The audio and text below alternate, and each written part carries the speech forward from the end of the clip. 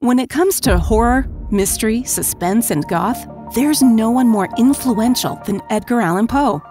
Often misunderstood, this literary icon was as much an enigma as the characters in his writings. We're going to take a look into some of his poems and short stories, as well as the events in his extraordinary life, and uncover some of the mystery that is Edgar Allan Poe.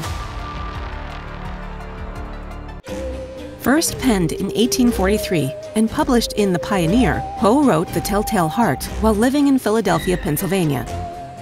Poe was likely paid just $10 for the story, and it was initially rejected by several publishers, citing that they preferred something a little more quiet. It was finally accepted by the New Magazine in January of 1843. Poe may have based the story off of a few real-life events that occurred in and around the time of his life. The first was the murder of Salem, Massachusetts resident Captain Joseph White by Richard Crowninshield in 1830. Crowninshield and his brother George, as part of a conspiracy to steal the old man's iron chest of treasure, snuck into his home and beat him to death while he lay in his bed. This late-night attack of an old man is reminiscent of a key theme in The Telltale Heart. The second story is the murder trial of James Wood. Wood murdered his daughter, Sarah Ann Peck, and during the trial claimed insanity as a defense. Although in Victorian-era thought, insanity, or madness, was assumed to be characterized by high levels of mania, Wood was reported to have been cool, calm, and collected in his demeanor. One of the earliest insanity pleas, this story was covered by a reporter working for Alexander's Weekly Messenger on April 1, 1840. That reporter was Edgar Allan Poe. This could explain the narrator's calm disposition and insistence on sanity over guilt. As with many of Poe's stories, the point of view is told from the perspective of an unreliable narrator. An unreliable narrator is an untrustworthy storyteller, most often used in narratives with a first-person point of view. The point of it is that you can't always tell what's true and what isn't. We aren't told much about the narrator, and it's in the gaps that we may find insight. Although many assume the narrator to be male, there are many who hold that the narrator could have been female, as the vast majority of house servants in the era were indeed women. Given Poe's complicated relationships with the women in his life, and the fact that there are no pronouns given to the character, it may be a reasonable assumption. The narrator of Telltale Heart believes first and foremost in her sanity. She has no problem admitting guilt so long as she is deemed to be lucid. She describes her condition as having an over-acuteness of the senses. She can hear things better than the average person, and that hearing can extend to the supernatural. She is obsessed with the cataract eye of the old man and focuses her plans to murder not just the old man, but his eye, which she views as synonymous with evil. Although there are several theories as to her condition, a popular notion is that she suffers from early schizophrenia, where auditory hallucinations are common. Even less is said about the old man, but Poe does describe several of his characteristics. For one, we know that the old man has some wealth, since the narrator claims to have no interest in his money. We know that he is afraid of the night, or what may happen in the night. He has a cataract eye, which the narrator finds to be disgustingly offensive. The eye seems to have a grip on the narrator, strong enough to justify murder. It is presumed that he is frail and weak, since with very little effort he is smothered to death underneath a mattress. After the murder, the police arrive. We don't know many things about the cops, but we do know that after given a tour of the house, they stay. Perhaps they stayed for small talk, or maybe they're inclined to be suspicious.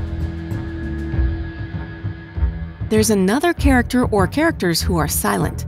The neighbor who informed the police. It's important to note that the murder took place at midnight, and to get a hold of the police at that hour, you had to walk to the station. Whatever they heard was loud enough to warrant that action. Without the neighbor, the narrator might never have been caught. True. Nervous.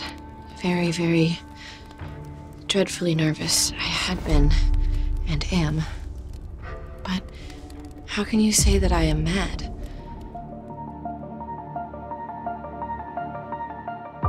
So let's summarize the story. Poe uses a technique called in medias res, or in the middle of, meaning that the beginning of the narrative is actually in the middle of the story. It begins with an unnamed character asserting his or her sanity, presumably during a confession. At the time of Poe, those with mental illness were deemed mad. But the narrator asserts a calm disposition, dispelling the myth.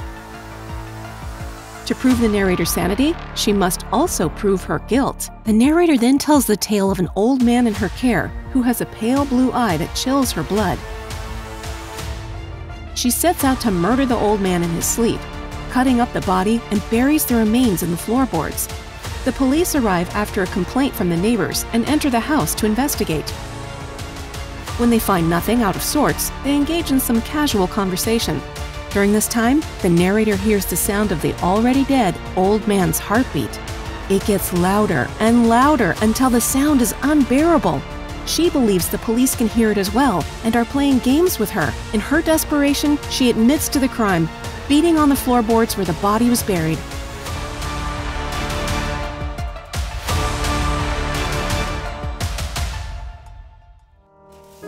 One of his eyes resembled that of a vulture, a pale blue eye with a film over it.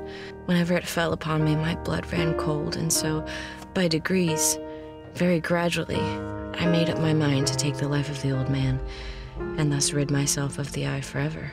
The old man's eye is blue with a film or veil covering it. It is described to resemble a vulture's eye, symbolic of death.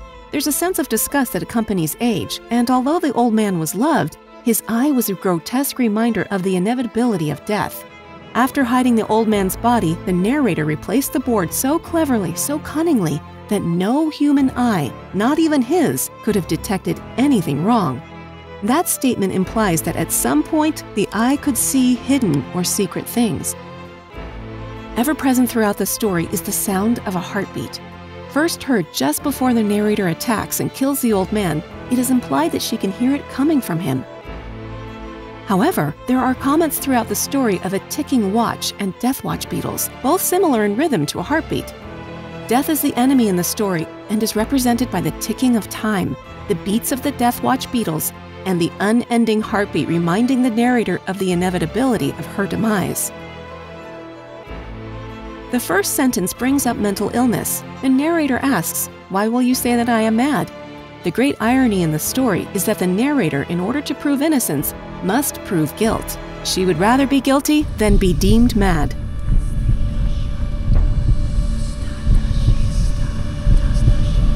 You been listening? Yes, sir, of course.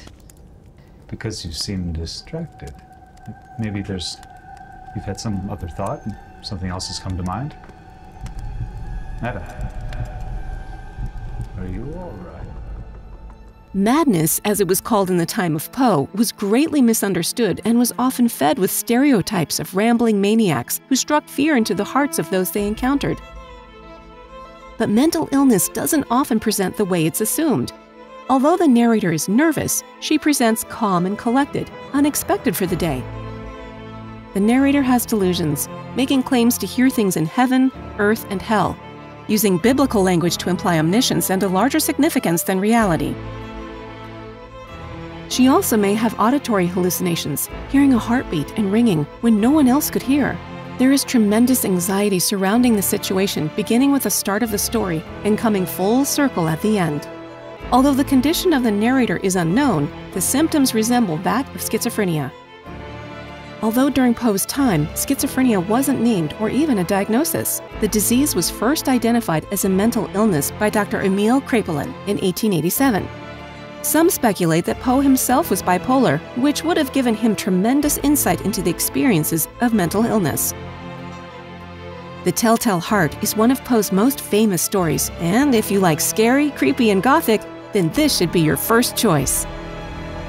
Be sure to visit PoeMovies.com to shop in our store and to use our free lesson plans. And don't forget to like, subscribe, and hit that notification bell to get updates on new content.